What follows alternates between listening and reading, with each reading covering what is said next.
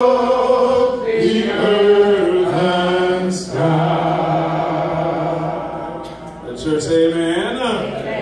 Amen. Amen. Again, not that song, but a song before that I hadn't sung since I was a little kid. Y'all don't even know what I'm talking about. I gotta find it again. I don't know what I'm gonna ask Brother Ron what he wrote down. But this morning, turn this on.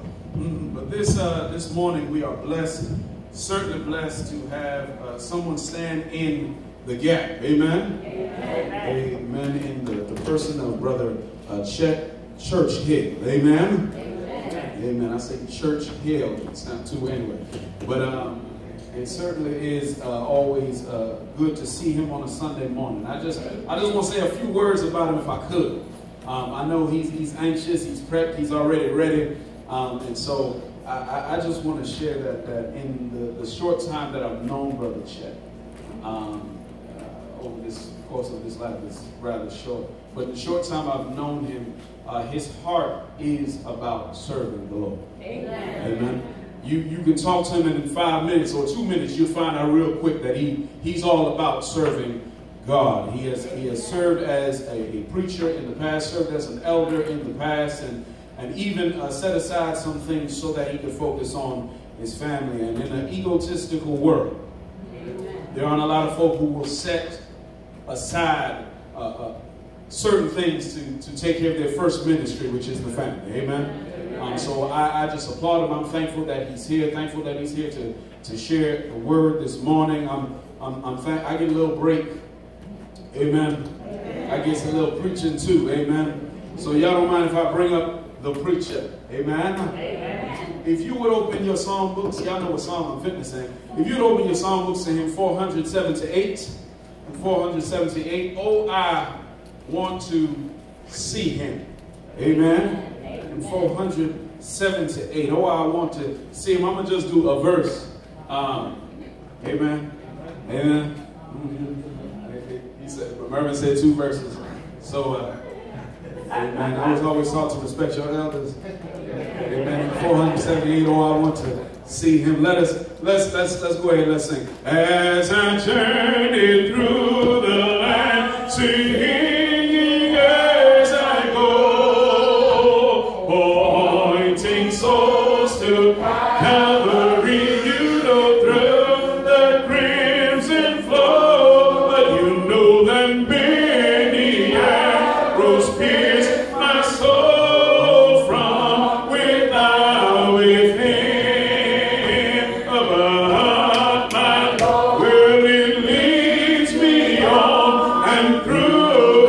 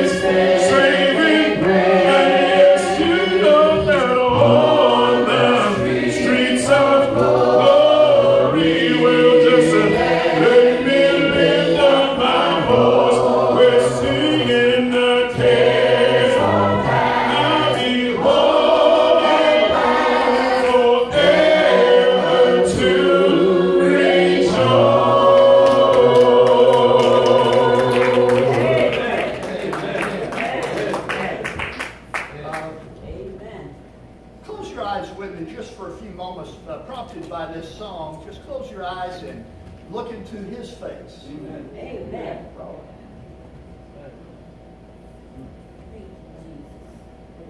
Talk to it.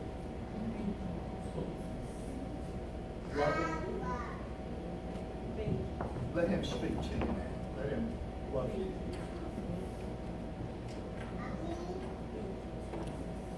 You're going to see his face one day. The eyes of faith see his face even now. Good morning, church. It's good to see you all. It's good to have our visitors with us.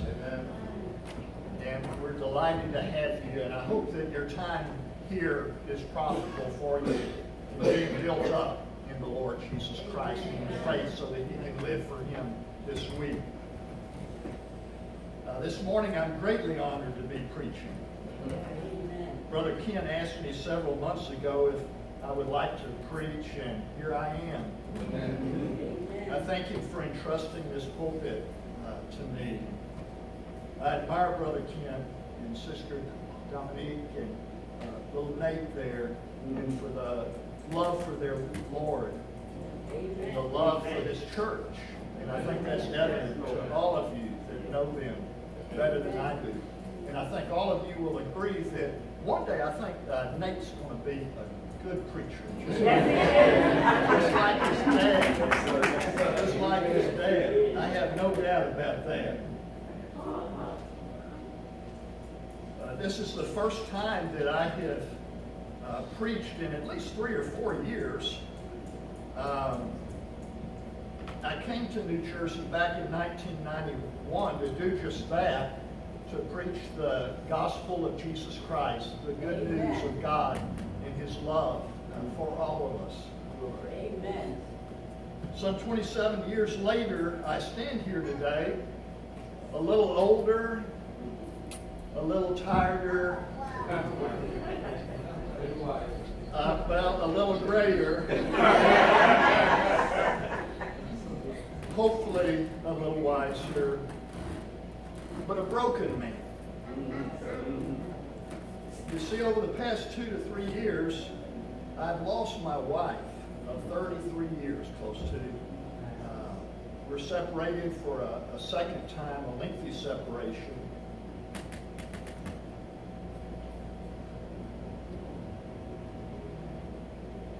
And I've lost 2 to 3 jobs in 2 to 3 years. Soon to be homeless. And I'd say I kind of lost my way. But I know the way. Amen. I know he's faithful. Yes, sir. Yes, He's loved me through thick and thin. yes, He's loved me with an everlasting love. yes, Yes, sir. Yes, sir. And he is faithful. And he's going to guide me through this. But I just felt like it was important for me to share that so that the focus is not on me, but that in light of what we're talking about this morning, I think you'll see a great contrast between a broken man, broken people, with the great physician who is able to heal Yes, sir. us. Amen. Amen. Amen. It's that face. We're going to see him one day. Yes, sir. The title for my lesson today is Confessions of a Worrier. I wish I could say Confessions of a Warrior. But I don't want to be a warrior anymore. There were times I loved that song at the Tulsa Workshop back in the late 70s, Hard Fighting Soldier. Brother Willie Franklin, who played, I think he played, he played for somebody. I don't think he is Wilbert Montgomery, I guess, that played for the Eagles. But Willie played somewhere up there in the pros. But he'd sing that song. And I've been trying to be a hard fighting soldier. But sadly, more times than not, I've been a whiny little warrior.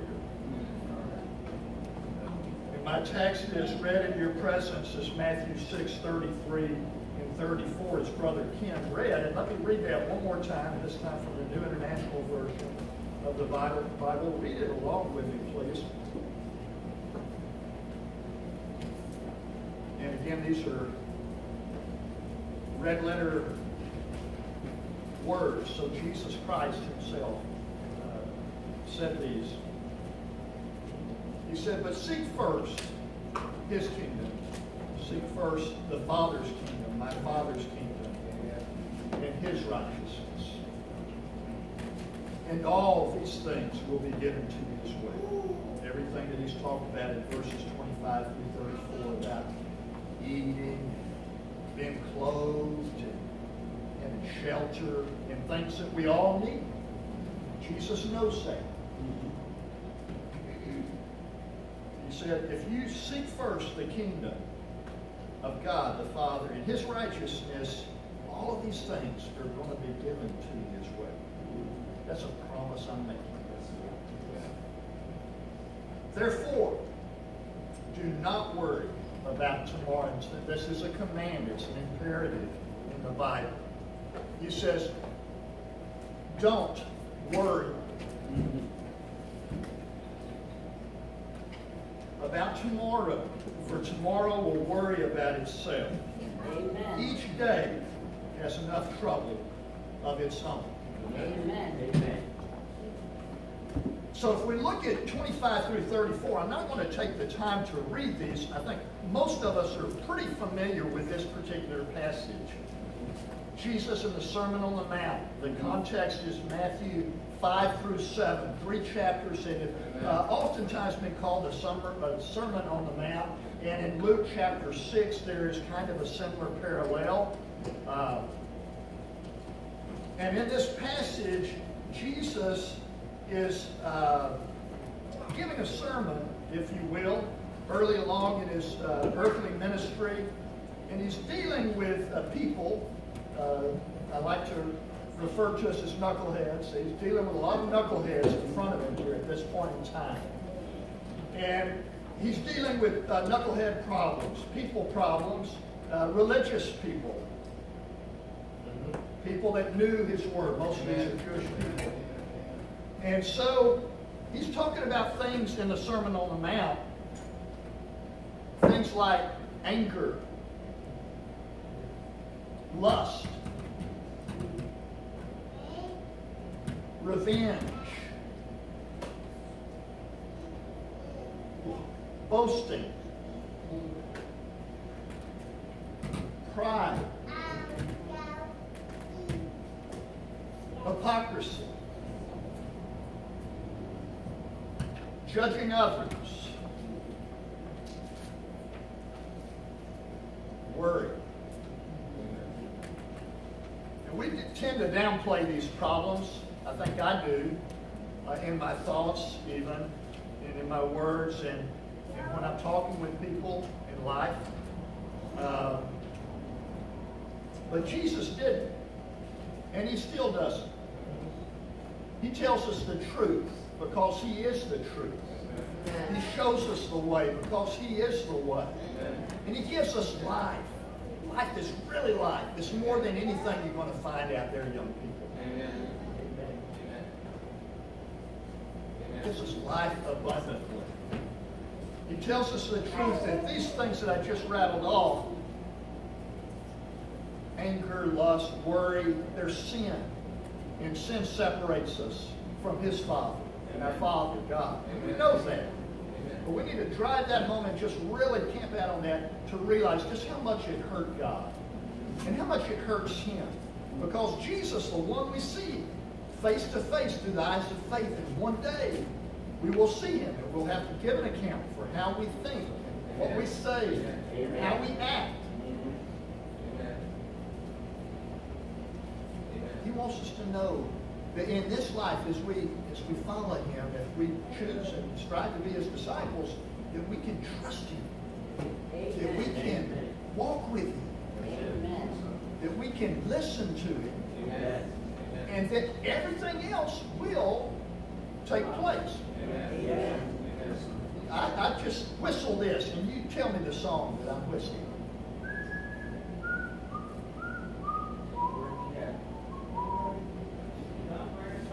Don't worry, be happy by who?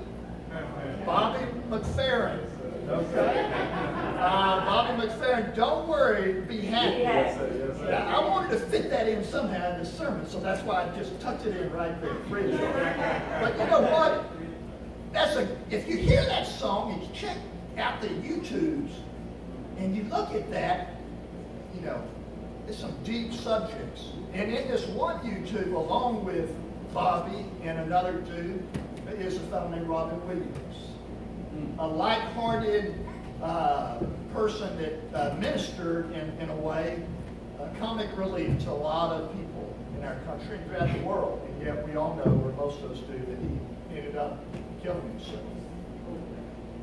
And so I think at the end of the day, when we're addressing this topic of worry, we don't want to downplay it.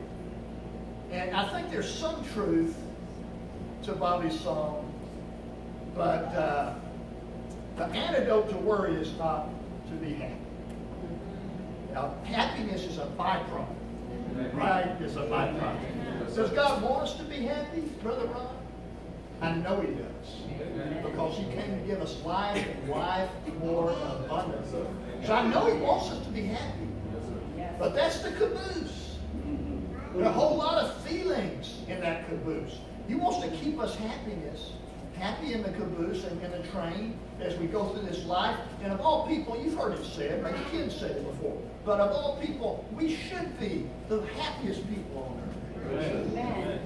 And yet you look at church folk, and sometimes you don't see that on our faces. I see it on a lot of your faces right now. You know, ladies smiling, beaming because of what you have inside you, and the face you're still looking at through the eyes of faith. And yet, you know, we're beat up by the world, right? You go in the world, you're beat up by the world, and you know, cliches, just say no, don't worry, be happy, all these things, you know.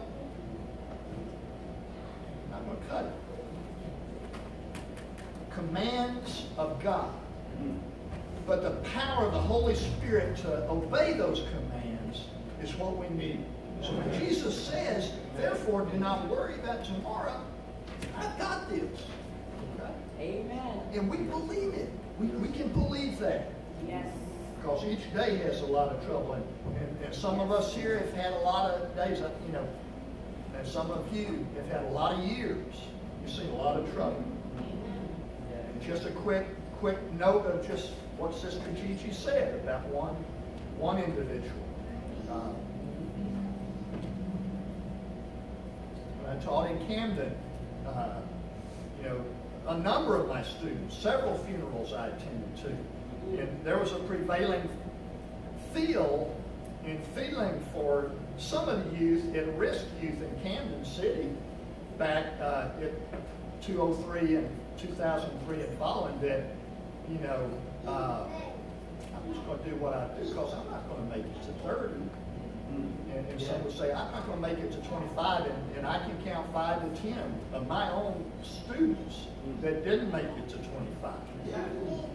I can count on a few of my fingers of those that took the lives. Some of my students, one of them had a gun in his coat that winter, and he went out. I don't know if this one killed, but that bullet killed another student, a young man in Camden. But you know, these are real life things that we face, and you're well aware of what I'm saying. So when we talk about worry, you know, how will it help us to process through things like this, tragedies, and how will it help us, better yet, be a source of encouragement and strength, and part of the solution rather than part of the problem in our communities? The worry's there, the concern's there, you know, but let's not rationalize it and say, well, you know, this is really serious, right? It's really deep, the loss of our lives. Some of you remember in the 60s there was a commercial, "A mind is a terrible thing to waste." Yeah. And it was a commercial for the NAACP, and a young African-American boy or girl, and it's a terrible thing to waste. Yes. And God, who made us, our faces can be like His faces. Amen. Showing that, not a clown smile, but a real deal look of confidence and smile and assurance before those, and be part of the solution. Amen. And that's what we all want to do, right? I know that. To be a fact of Okay? But the situation here is, we can't just rationalize it away. So I was just, I'm a worry ward, or I've got a lot on my mind. That's we grow out of that. And we go into so much not of thinking about that, and how we think is so critical behind this whole situation, right? How we think, as a man thinketh, as a woman thinketh in her heart, so is she. And you know that. You seniors know that. You've seen it played out in your life. And those in midlife, and those we're talking to youngins too. As you think, that's going to determine who you are and who you become in life. It will happen. It will happen. So let's just be honest, and when we talk about lust, and old Flip, I liked it too in the 70s, the devil made me do it. No, the devil didn't make you do anything. Just like God, the Father, doesn't make us do anything. Okay, He doesn't. No. But I tell you what Satan will do with his dastardly deeds and all his hype and everything, and he'll make everything, all these things, angry and lust. Oh, I have a right to be angry. I have a right to take vengeance. And all these kind of things, and all this stuff. And the Lord, speaking in a small, still small voice. And the Lord, is He going to shout that out? The opposite to that, Brother Mervyn? No. The Lord's just going to say, come on. You've got to spend time with me alone. Right? In the morning and the night, I said, well, it shouldn't be an either or. You greet the day, you exit the day with Him. He's just only one. There might be somebody to your side, a spouse, but you're with the Lord one-on-one. And you're just saying, oh, Lord, help me to be better than I was today. And help me to go forward, because we're not playing a game. We're not playing a game, and this is for keeps. And I think we all understand that. All right. So basically, what I want to look at worry, the problem, the teaching, and the challenge. So the problem, I think, we've been developing that these last 5 to 8 minutes. That there's a serious problem in our world, in this world. And it's so serious, and it's such a fatal disease, and it's such a problem here on earth that it really has infested the church. It is among us here, even in this building at 27th and Garfield. It's in the big church buildings in Camden. Church of the Nazarene Baptist Church. Some of the churches in Philadelphia. St. Matthew's in Williamstown. And Calvary Chapel in the Northeast. Okay. Worry. And it's such a subtle tool, and it's one of the most effective tools of Satan. His word. It's his word. Now see, is this little guy up here worried? He's between his mama and he's between his daddy. He knows his love. He doesn't doubt that at all. He's just having a fun time. I'm hoping for an amen. But he reserves those. He reserves those for one greater than him, and rightfully should. Okay? But so what we're dealing with here is something that we really need to look at as a problem, and I thought hopefully we've established that it is a problem. Let me just reiterate, maybe for another minute or two, though. When we worry, let's just think with me along these lines. When we worry, think about it. What do we do? What are we doing when we worry? You just replace a word. Think of a synonym in your mind right now, that word that you replace it. And I thought of a few. I thought of doubt. Amen. When I'm worrying, I'm doubting. I'm doubting God's word. I'm doubting God's promises. I'm doubting God's faithfulness. I'm doubting God Himself. Amen. And it really doesn't matter if what I say or what I'm doing on a Sunday morning at 11 or whatever, if my mind is not taking captive every thought and bringing them into the obedience to Jesus Christ our Lord.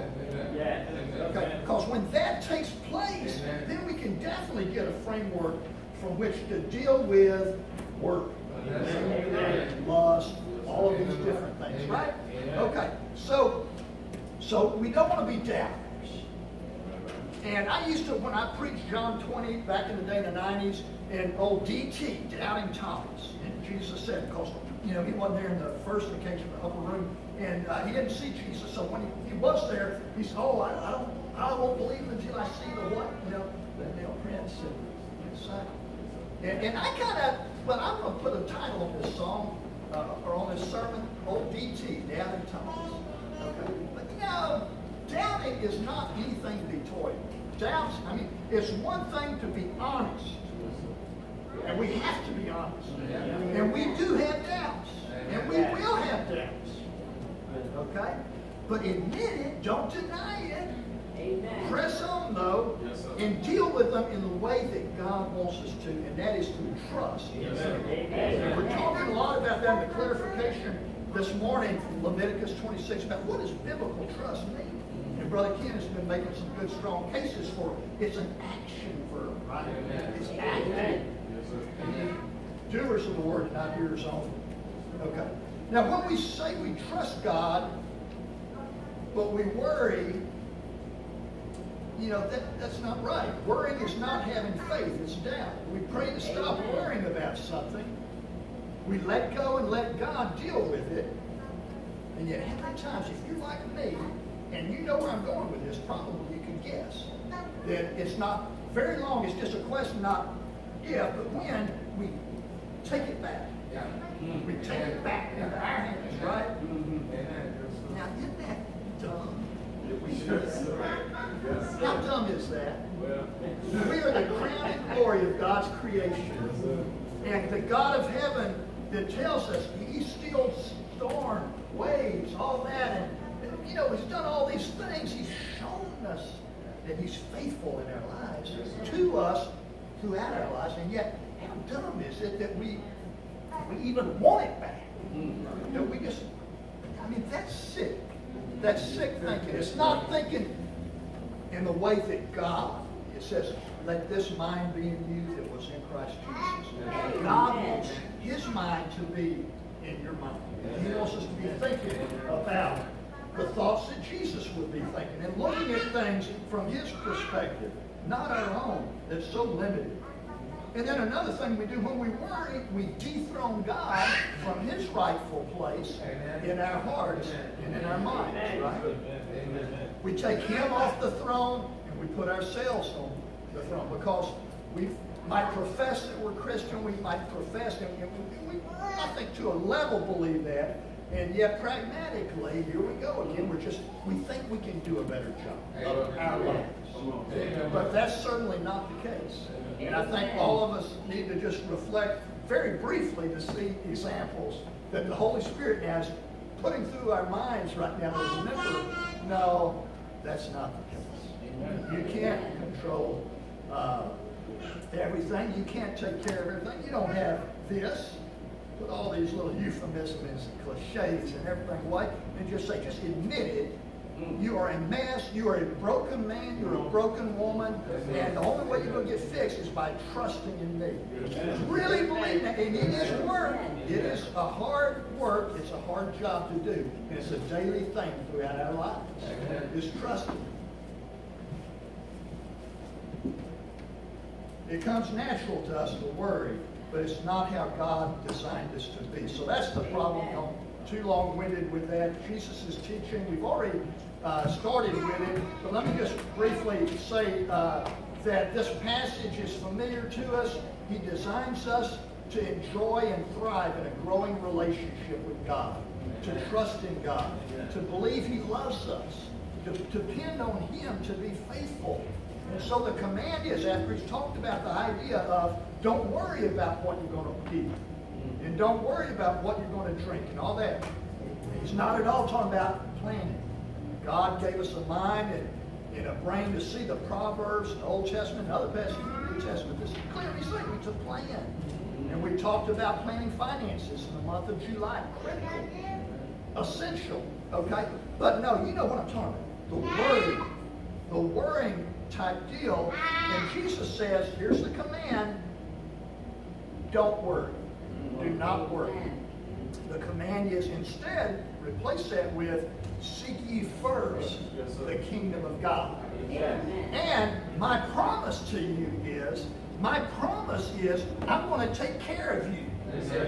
I've got you. Okay? And I will always have you. And that's the kind of thing I think, not only just for our youth that I'm looking at, handsome group in the back corner there, wonderful young men and women in the making, but to all of us, to finish strong, and even to the youngest of the youth, we need to just understand that God is for us. He's not against us. He doesn't make any junk. And there are no lines that He wants wasted. And we can't depend on government. We can't depend on politics. We can't depend on entertainers. We can't depend on all of these things to kind of help us in this situation. We're thankful when people stand up and share Christ, entertainers. We're thankful for these signs being held in the football stadium. But we are not dependent on that, and it's too big and too much is a mistake. God wants us to seek Him every day. And I think the dynamic will be is that when you realize just how much He loves you, how much He loves you, and He's for you, He's not against you, He's for you with an everlasting love. And that'll be the impetus, that'll be the motivation that will allow you to test Him. Put Him to the test. Trust Him. God, I believe you today. Whatever I'm looking at, whatever you're looking at, I trust in you. You just do that throughout each day. You tie that together one day after a time, and you'll be all right. And God will have had it in your life, and no matter what you're going through, then God's going to have a testimony in you to everybody around you that knows what you're going through. Okay, so basically, there are other passages I wanted to get to. The Lord's Prayer, give us this day our daily bread. God made us to live in day-type compartments, one day at a time. It's so true, isn't it? You all know how true that is, really. All we can take, Brother Mervyn, is one day at a time. The old song, this kind of old country gospel song, one day at a time, sweet Jesus. That's all. Okay, one day, but sometimes it's 1 hour at a time, right? Sometimes it's 1 minute on the job, at school. This confrontation, this conflagration, all these things coming in on the horizon, you see, just like, and it's just everything you can do. Trust me. What is the work of God? The work of God is to truly believe. It's to truly trust, and everything's going to fall into place. Easier said than done, admittedly. Another passage I want to look at, Matthew 11, 28 through 30. You don't need to turn there, but remember what Jesus said, come on, me all ye are weary and heavy laden, I will give you rest to your souls. He doesn't want you to worry. He does not want me to worry. He wants you to trust Him and get under His yoke instead of just being on, with the sins of the world and not the sins of the world, fortunately, but the cares of the world on your own shoulders. He wants you to go underneath His yoke, is what He's saying. And He wants you to see how light that will be if you're in it with Him, if you allow Him, if we allow Him. Now, I do want us to go to Philippians 4 just briefly, and just want to look at Philippians 4 because not only does the Lord Himself teach us about not worrying, but He spoke through Brother Paul, and we've learned a lot on the last 2 Sunday mornings in Bible class about Brother Paul, and I learned some things I didn't know in Ken's message concerning the Philippian jailer and the dynamics, the architecture of a Roman jail, and what all Paul and Silas found themselves in, and all of that. But Paul had learned through all that, and I think we've already mentioned this earlier, that it's a lifetime, it's a working process, and to trust is not something overnight. And Paul learned this through the school of hard knocks, did he not? He learned it through one night at midnight in Philippi. I hope I never go through that. But what was he doing? What did we find out from Acts 16? Paul was doing in the midst of this muck, mire, and poop. And with Silas, he had somebody. The Lord had not just an angel, but he had a brother in arms, a comrade in arms, Silas, in stock, in a serious situation. But what were they doing? Were they worried? The Bible doesn't say they were. Now, we need to be honest and real. I'm sure they had worries. I'm sure they had hurries and concerns, but the Bible doesn't say anything about that. And that's not what the jailer and all the other prisoners heard from their lips. They were praising God. They were praising God because Paul had the wisdom and maturity to know, and Silas did too, his understudy, just what fruit is going to be born through this dilemma, through this sewer of a situation. God is going to, in Philippians, he loved that church. He did. He loved that church. And he gave his blood, sweat, and tears, poured out in the Roman Empire, from the Roman Empire, in churches like Philippians. And so he learned the secret of being content. Let me just read these passages from chapter 4, because I think here is more on the teaching and more of the motivation and more of the secret that Paul had when he said that he had learned the secret to be content in every situation. In chapter 4, now listen carefully, church. Okay, in chapter 4 of Philippians, starting in verse 4, rejoice in the Lord always. Again, it starts in our mind. You have the choice to be happy. Happiness is a choice. You've heard that phrase. You have the decision every morning to choose joy or to choose misery. To choose trust or to choose worry. To choose this or to choose that. You have the choice. And God gave you that choice. That's a God-given right each of us has. And we want to use it in a wise way to make the right decisions, don't we? Okay, so rejoice in the Lord always. And again, he had been in prison. Well, this was a little time later. And he was writing to Philippi, to the church there, also again from prison. Probably with a little bit more freedom. But he was able to write these words. So he knows, he's practicing what he's preaching. Yes, sir. Yes, sir. Yeah, he's practicing what he's preaching. He says, rejoice. I will say it again, rejoice. Now listen to this. Verse 5. This is a key verse, guys and gals. Let your gentleness be evident to all. Amen. Why? Because, somebody read the next sentence. Amen. The Lord said, if you can just remember two things from our time together this morning, just to seeing the Lord's face and realizing that he can show you that face through the eyes of faith every moment today and this week, then you'll be okay.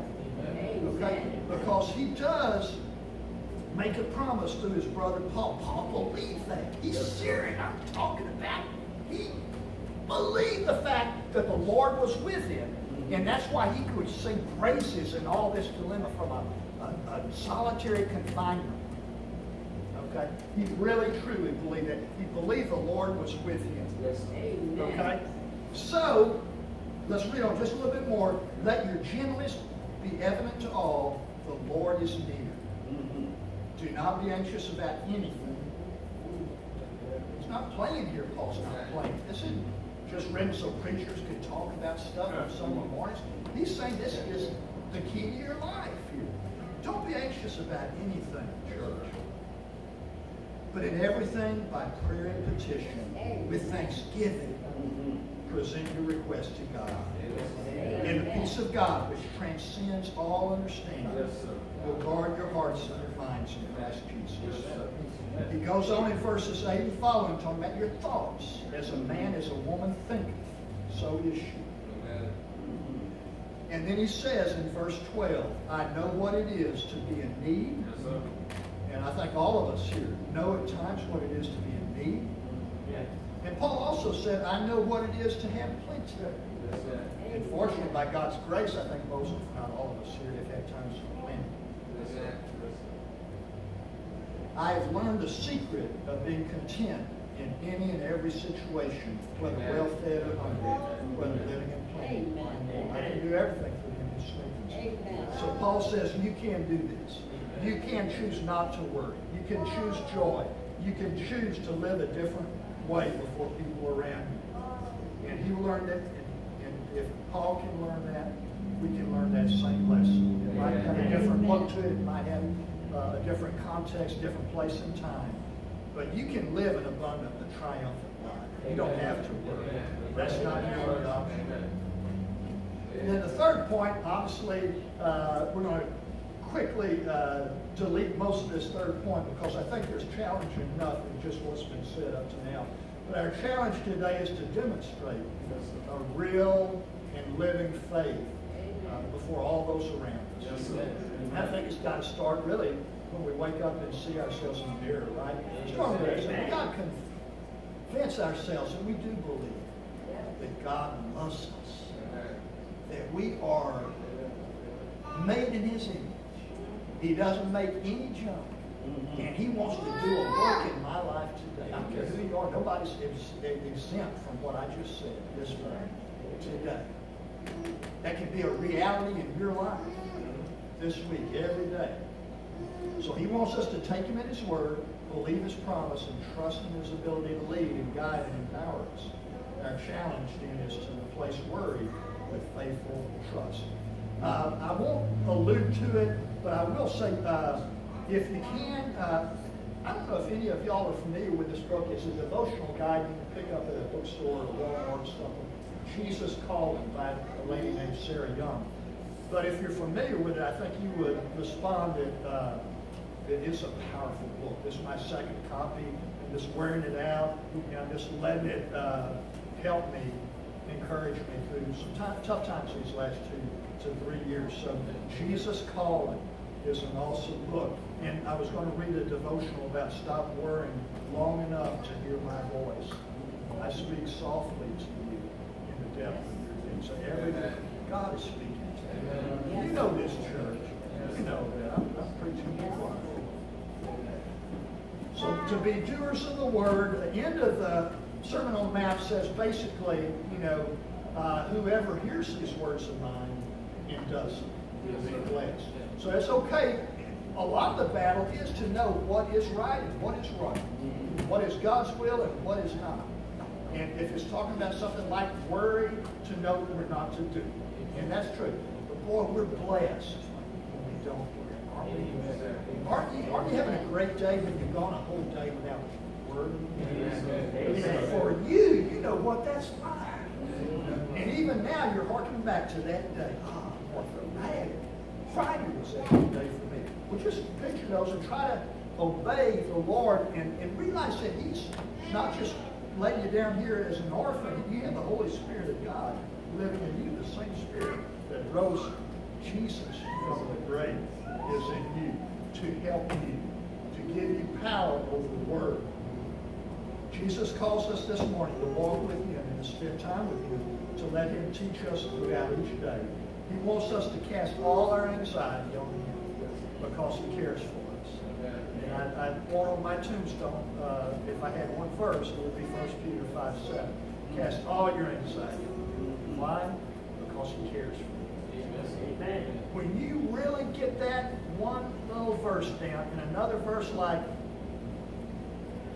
the Lord is at hand, then you'll be a gentle person. You'll be a kind person. You'll be a confident person. You'll be a powerful person for the Lord. Not you, but Him through you. Right? Say amen, church. I know you believe that.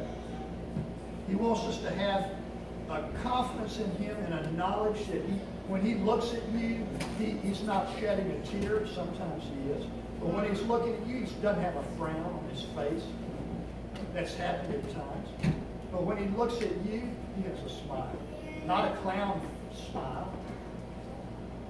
And one of the first times in 39 years as a Christian, I sure enough said, well, Lord, I know if you're not laughing, something stupid I did.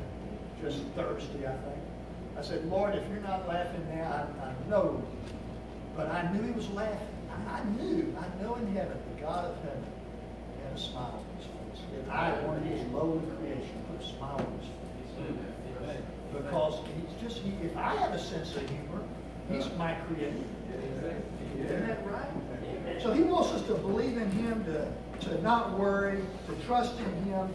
And so that's the invitation this morning, church, to respond to this message if you need to in a public way, if you want to come forward or stand up, or just say, yeah, I do. Chet, you're not the only one to this problem. Worry has gotten the better of me sometimes. Or you're a Christian, And I think that's really your number one invitation. If you're not a Christian, then why don't you let Jesus allow you the privilege of being underneath his yoke and just like that Philippians shape, being baptized into him. Because you confess it, you repent of your sins, and you want to change. You don't want to worry anymore. You don't want to do that anymore. So whatever the need, if you have a need right now, respond in kind. In Jesus' name, may you have a great week, a worry-free week. Doesn't mean stress-free, but a worry-free, joyful week. Amen. And stand up as we sing this song. That is right. Copy 179. God is calling the prodigal, come without delay.